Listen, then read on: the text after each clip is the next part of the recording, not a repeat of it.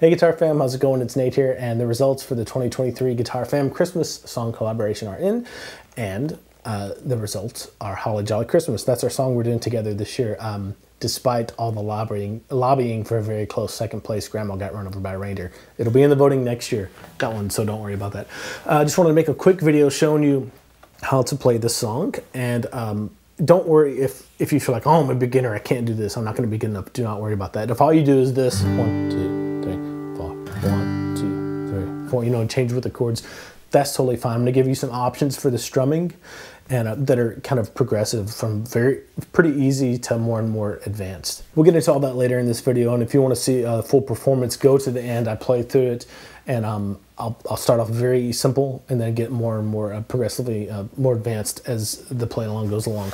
Now, you may be wondering yourself, well, I don't know if I can do this. You know, I'm either embarrassed or I don't know how to deal with the technology. First off, don't be embarrassed. We're here to learn and have fun together, no matter what level you're at. Second of all, if you have any problems with the tech side of things, just email me, support@guitarfam.com, and I'll help you out. The best way to do this for you is to just set up your phone, hit record. You can email it to us, or probably the easiest way to do this is to just upload your video to YouTube and set it to unlisted if you don't want the whole world seeing it, and then send us the link. It will be public at the end because I'm going to put all the videos together, as it is a Christmas collaboration, so everybody will get their own little time in the spotlight. Before we get into it, all of the lesson resources, obviously the video, the tab, and the jam track that goes with this version of this and this key and everything are on the Guitar Fam site. So if you're not a Guitar Fam member yet, go to guitarfam.com, create your complimentary account. You'll get access to all that stuff, plus the first module of all of our premium courses too. Let's get into it. The original key for the original chording, the Burl Ives version, is in C major, and it modulates to C sharp halfway through the song.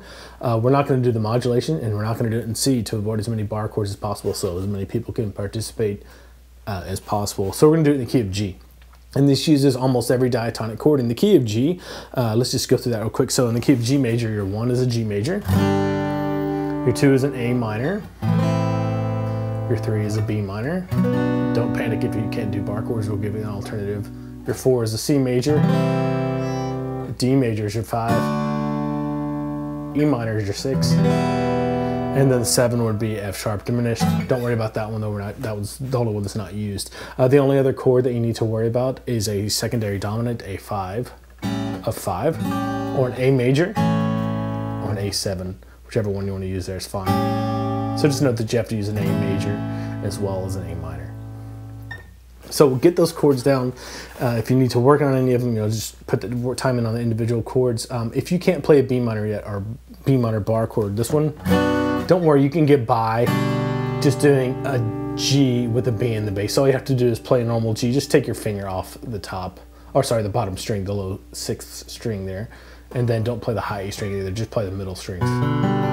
So you have this B, you're fretting here on the 2nd fret of the A string, and then your 3rd finger, or whatever finger is hitting your, fretting the 3rd fret of the B string. You're just playing that, 2nd fret of the A string, open D, open G, 3rd fret of the B, instead of a B minor chord. But this is a good opportunity to go ahead and get your B minor bar chord down too. Or you can use, alternatively, you can use a B power chord as well.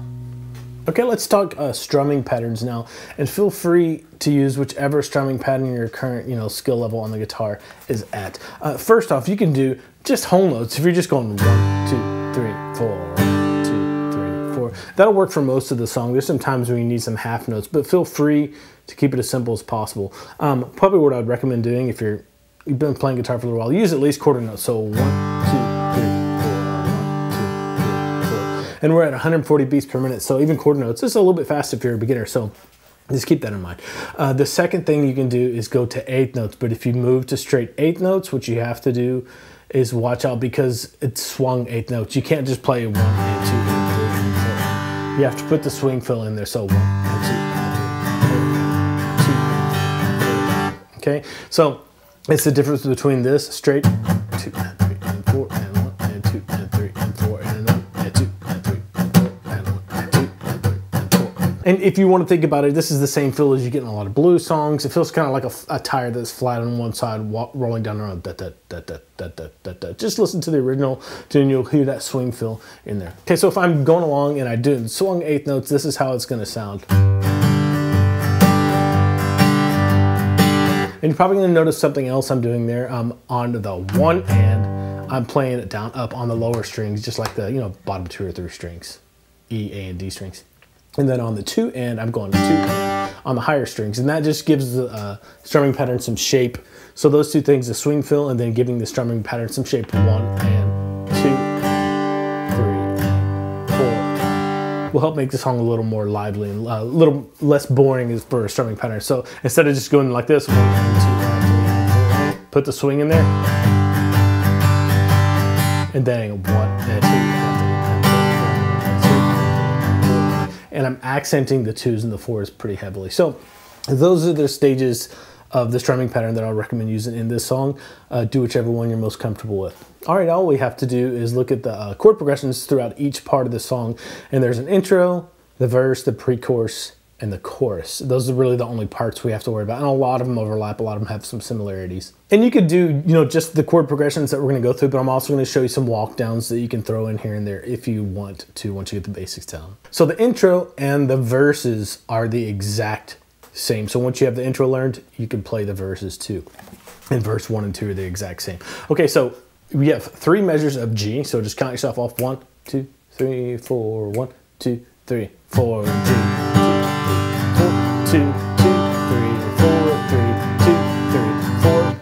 So that's 3 measures, and that's the way the jam track for this starts off too. You have 2 measures of Jingle Bells to count you in. So 3 measures of G, then you have 4 measures of D, and when I play D, I kind of reach up with my thumb to make sure the little E and A strings are muted because I don't want those ringing out. It's on the top 4 strings. So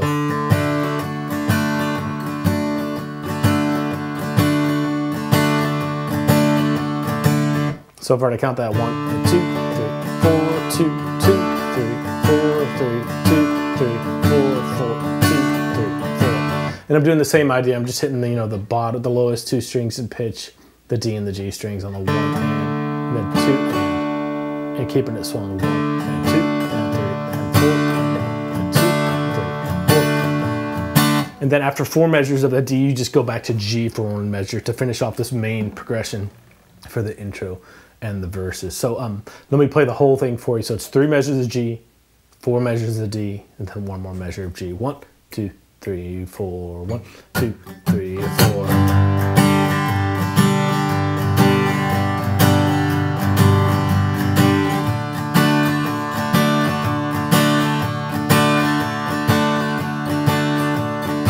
Back to G. Okay, so that's the beginning of the intro with a little instrumental and everything. Then it gets you into verse 1, which is just that same exact chord progression 2 times. So play that exact same thing twice and that'll get you through verse 1. Okay, after you get through verse 1, you come to what I call the pre-chorus, and that's the part that says, oh, the mistletoe. And this is where the hardest part of the chord progression throughout the whole song, right? You go to a C, a 4 chord, for 1 measure. And then you go to a B minor for 1 measure. And you can do just, again, you can just do quarter notes. 1, 2, 3, 4, 1, 2, 3, 4. Or you can do the swung 8s. Okay, and instead of doing this B minor, again, you can use a G over B, or you could do a B power chord. So you can go. So it doesn't sound exact, but it's enough to get you through it. And you can also do the power chord too, so. Okay, so after those 2 measures, you have a big 2, 5, 1 progression, and you have 2 measures of A minor for your 2, 1 and 2, and then to go to a D for beats 3 and 4 and 3 and 4, and then you have 1 measure of G, the 1 chord. Okay, that's the fastest part of the whole song as far as progressions go. After that, you have 1 measure of A minor, 1 and 2 and 3 and 4, and then a measure of E minor, 1 and 2 and 4. And here is where your secondary dominant, your 5 of 5, or your A major chord. You can either do A major for 1 measure or A7, whichever one you feel like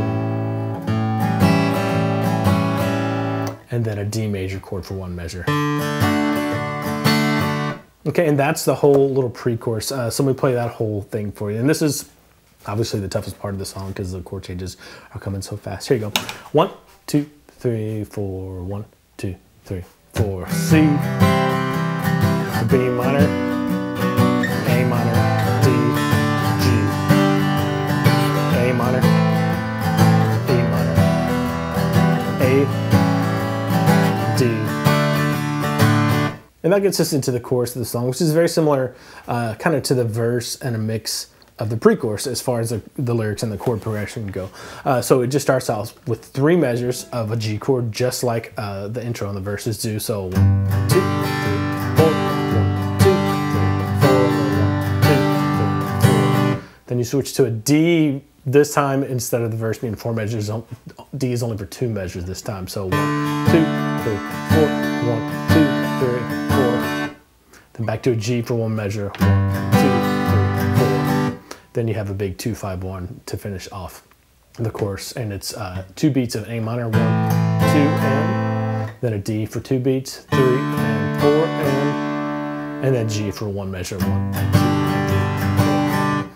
3, 4. Okay, so just take this one little section at a time, especially if you're newer to the guitar. If you need, if your chord changes aren't exactly up to speed, just take it one section at a time and work on that. You should have plenty of time to get this done by for submissions for the December live stream, which is going to be early in December, I believe.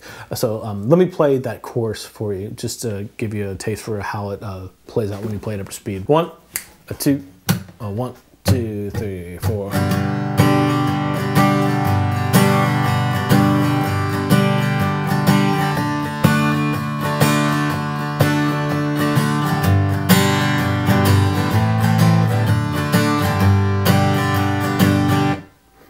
Okay, so that is the chorus. At the end of the chorus, you're going to see the words dal segno, which means to go up to the little squiggly sign at the beginning of the verse. So you're going to basically go back to the verse and play the entire song all the way through up to this point. You're just skipping the intro. You don't do the intro again, you do everything else again. So verse 2, pre-chorus 2, and then chorus 2, and then you have the outro. So play everything you played again, and then tag an outro on after you do the little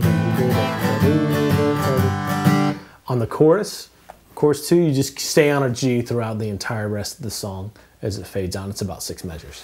All right, now let's talk about some walk downs and walk ups you can put into this if you've been wanting to get into that type of thing. I'll just walk you through, and I just kind of improvised the walk downs in the play along part that you'll see later at the end of the video. But I'll show you some of the things that I was thinking. Go to the verse, and if you have 3 measures of G,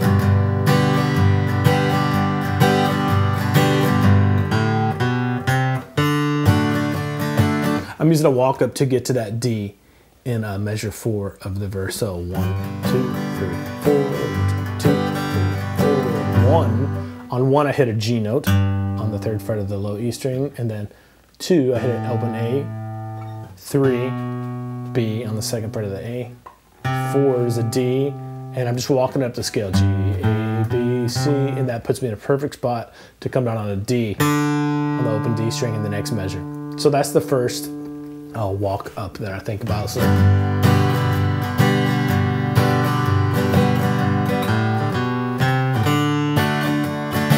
and I go right back into the strumming. And another thing that I'm doing here, just to give it a little more flavor the second time through, verse 2, pre-chorus 2, chorus 2, is I'm alternating bass a little bit. So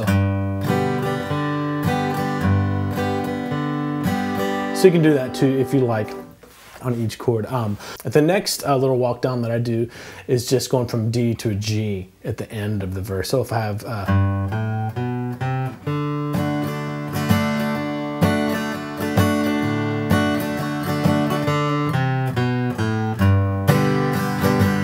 it's the exact inverse of the first one I did. I just on 1, 2, 3, 4, 1. On the 4th measure of that D chord there, I just did a D note on 1, and then a C note there on the 3rd fret of the A string on 2, 3 is a B, and then open A on 4, and that puts me in a perfect spot in the next measure when we change to that G chord to play an open G chord. All right, I used that same walk down from a D to a G at the end of the pre-chorus. So if we have A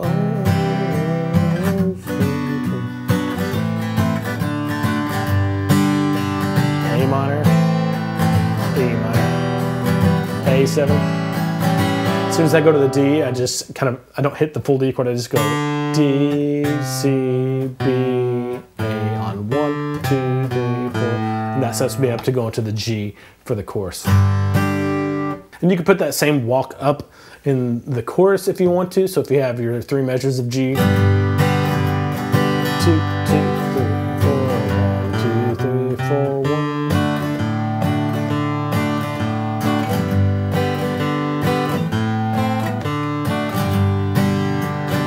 And you see how I'm just alternating a little bit of the bass lines too, calling out on the first beat of any chord change, I hit the bass note. So like on a G, I'll hit the bass note, that G right there on the 3rd fret, and below E string on it. On the A minor, hit the A string on that 1, 1, 2, and then on the D, 3, 4, and then the last measure of the chorus. Okay, that is it. Please do not hesitate to film a video of yourself and send it in for the collaboration. Doesn't matter if it's phenomenal or just, you know, barely squeaking by is passable playing. The important part and really the goal is to have fun playing real music together. All right, if you have any questions as you progress, just, you know, leave a comment on this video or email us support@guitarfm.com, and I'll be looking forward to sharing this collaboration video with you in early-ish December. I'll let you know when.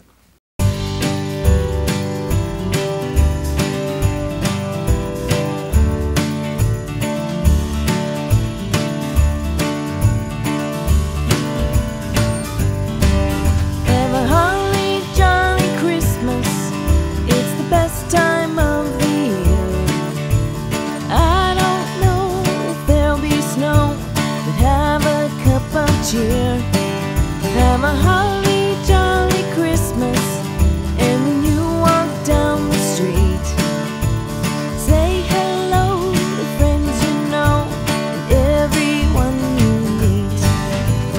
Oh, ho, the mistletoe hung where you can see. Somebody waits for you, kiss her once for me.